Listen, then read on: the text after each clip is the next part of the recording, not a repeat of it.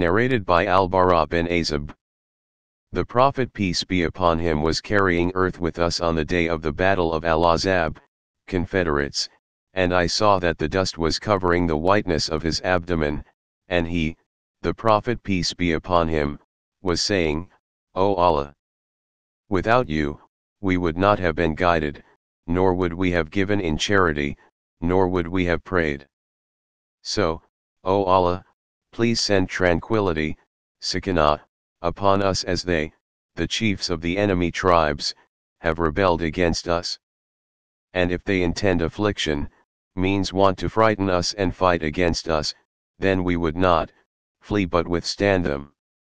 And the Prophet peace be upon him used to raise his voice with it. Narrated by Abdullah bin Abu Awfa.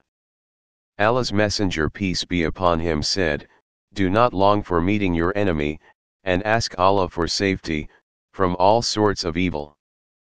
Narrated by Al-Qasim bin Muhammad. Ibn Abbas mentioned the case of a couple on whom the judgment of li'an has been passed.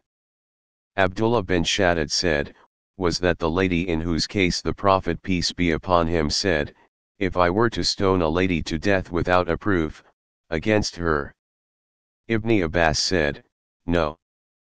That was concerned with a woman who, though being a Muslim, used to arouse suspicion by her outright misbehavior. Narrated by Atta. One night the Prophet peace be upon him delayed the Isha prayer, whereupon Umar went to him and said, the prayer, O Allah's Messenger peace be upon him. The women and children had slept. The Prophet peace be upon him came out with water dropping from his head, and said, were I not afraid that it would be hard for my followers, or for the people, I would order them to pray Isha prayer at this time. Various versions of this hadith are given by the narrators with slight differences in expression but not in content. Narrated by Abu Huraira.